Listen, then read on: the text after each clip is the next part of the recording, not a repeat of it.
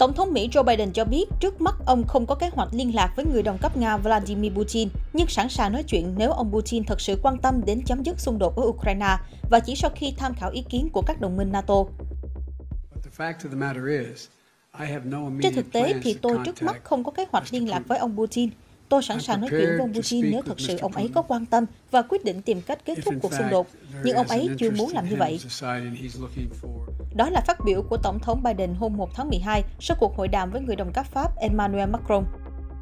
Hai nhà lãnh đạo đã cam kết sát cánh với Ukraine trong cuộc xung đột với Nga và cam kết hợp tác để giải quyết những khó khăn kinh tế mà cuộc xung đột mang lại. Ông Biden đặt trách nhiệm kết thúc cuộc xung đột lên vai ông Putin. Có một cách hợp lý để cuộc xung đột này kết thúc. Trước hết, ông Putin có thể rút khỏi Ukraine, nhưng có vẻ ông ấy sẽ không làm vậy.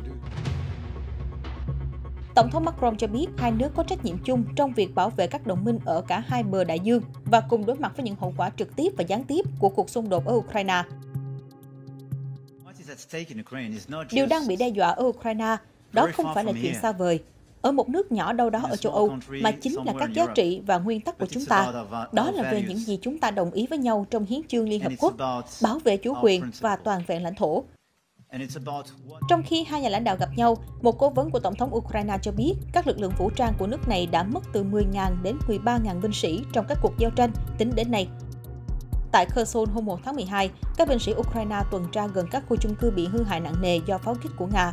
Theo thống đốc, đợt pháo kích mới của Nga một lần nữa làm Kherson mất điện, nhưng một số cư dân không có ý định sơ tán.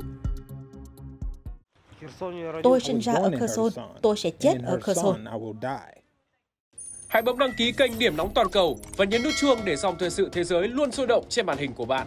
Điểm Nóng Toàn cầu, video mới nhất về thời sự thế giới từ Báo Thanh Niên.